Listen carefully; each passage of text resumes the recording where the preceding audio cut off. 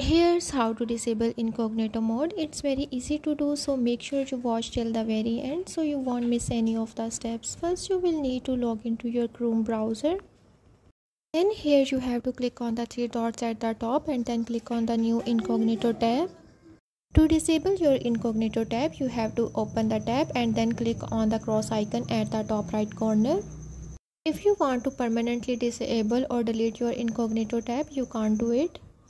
Incognito tabs are built by the companies for the safe browsing, so you can't permanently disable or delete them from your browser.